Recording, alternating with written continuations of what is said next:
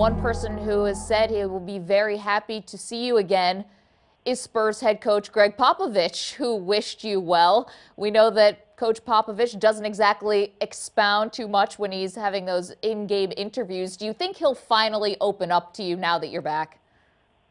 Well, he said he was, and he said he was actually going to be nice. And I thought, man, I said, I don't know if I can handle if he's nice to me. And then I got phone calls from Monty Williams, who coaches New Orleans, who was under Coach Pop, and then Steve Kerr, and they all said, nah, he just said that. Believe me, Sager, you're back in the heat of the battle.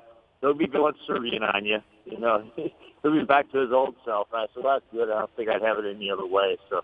But Pop was very, very, very good throughout the whole 11 months. He would send cards. He would call my son all the time just to ask and see how I was doing. And he was wonderful. You know, it's a different side to him than you see on TV when he's trying to, you know, do his job, and I'm intruding and asking him questions that he really doesn't want to answer or even address. But he's a great man, and really made me feel not only welcome when I see him, but made me appreciate everything with, you know, what he does, not only on the court but off the court as well.